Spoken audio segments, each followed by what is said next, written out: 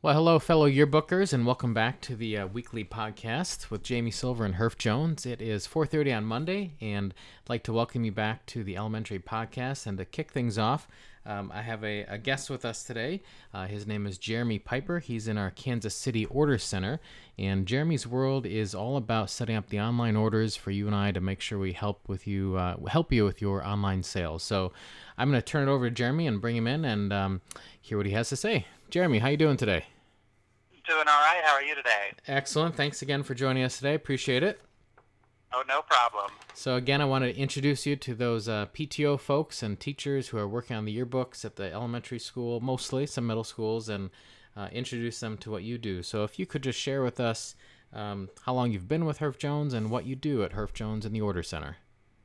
All right. I've been with Herf Jones for a little over 12 years now, and I've worked in both the manufacturing side and now the business side of the yearbooks.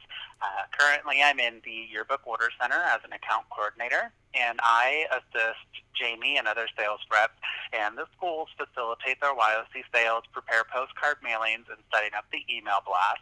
So if you have any questions about the Order Center, you can go ahead and get in contact with me or Jamie. Excellent. And I have your email address and phone number, so they'll have that. If you could share with the group what's new with the parent email campaign we're doing this year.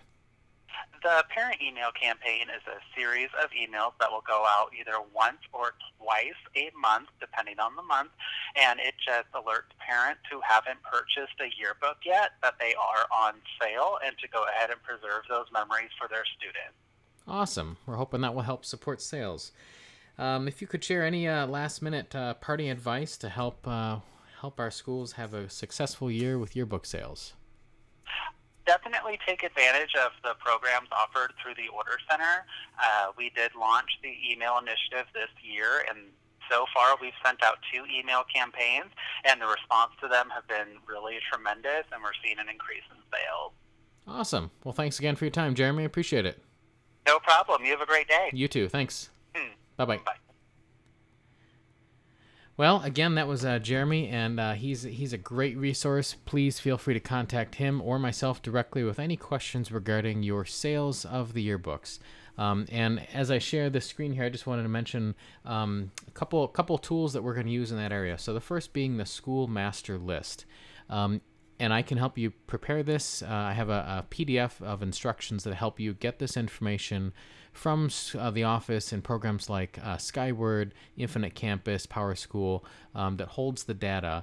And if we can get that into the system, it'll do 2 things for us. One, it'll help you with everything we just talked about with Jeremy on sales, right? It'll make it easier for parents to go online because they'll actually be able to type in their child's name, find them in a list, and purchase a book in their name.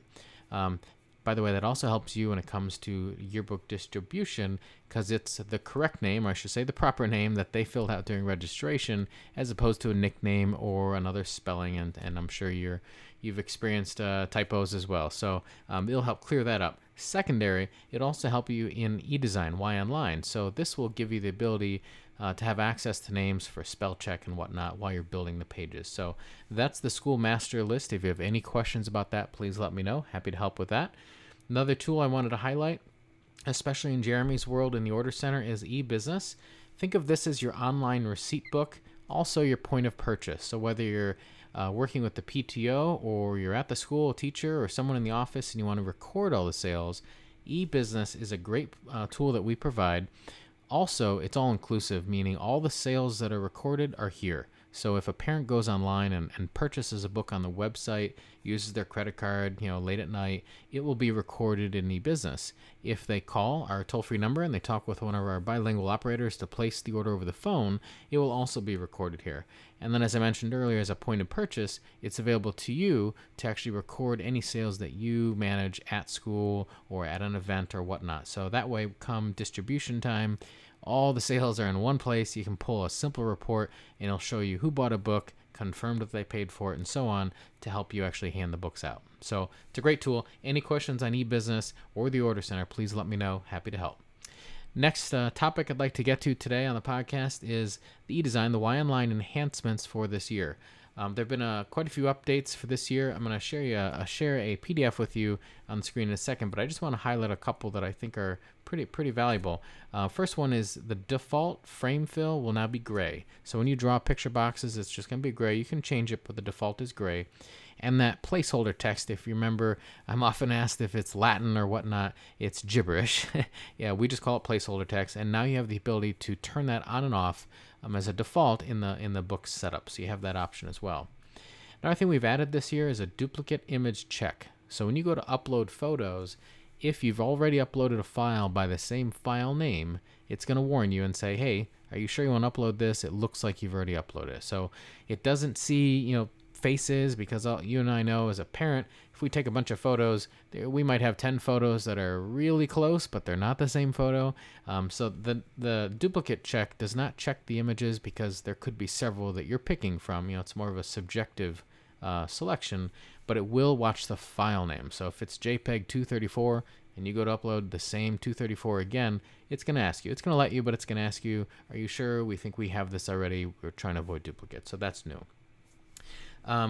Other last one I want to share with you in general is the create and share. This is a new tab in your browser that in eDesign that you'll see.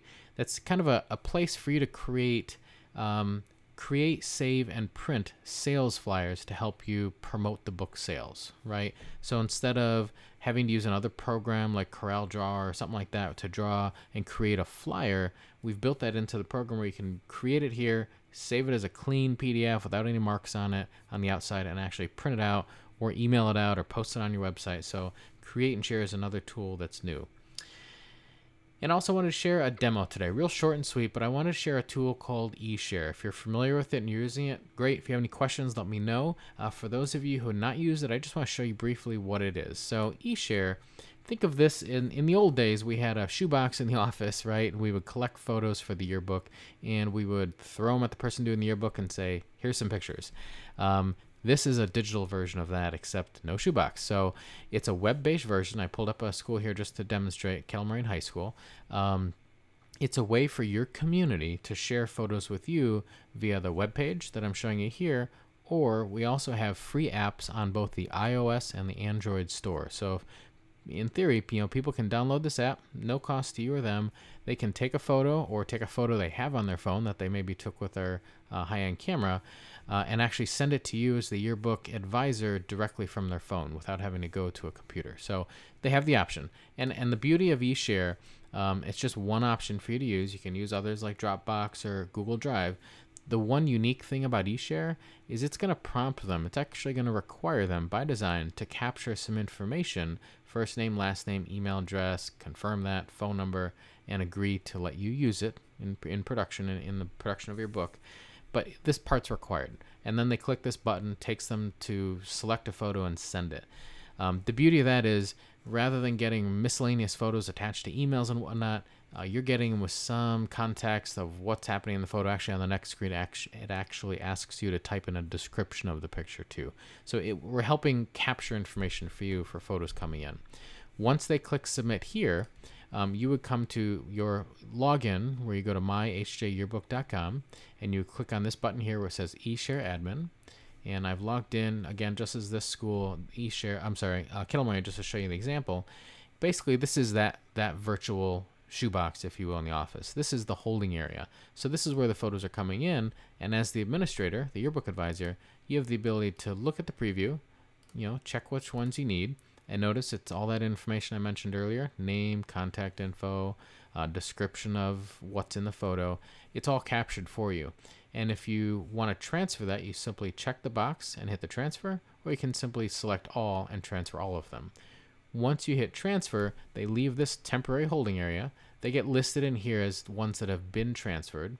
And then they jump into, I'm going to jump over to your library, where you're going to collect all your photos. They would appear here, and all the information that is captured by the person who sent it will be under here under keywords. So it brings it right into your program for you to then go ahead and put on a page. So it's a great tool. I just wanted to provide a quick demonstration of that.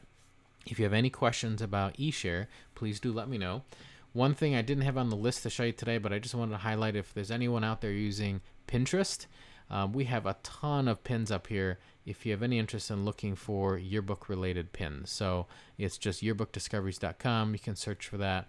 As you can see, there's a lot of activity here and a lot of cool stuff. So feel free to take a look at that.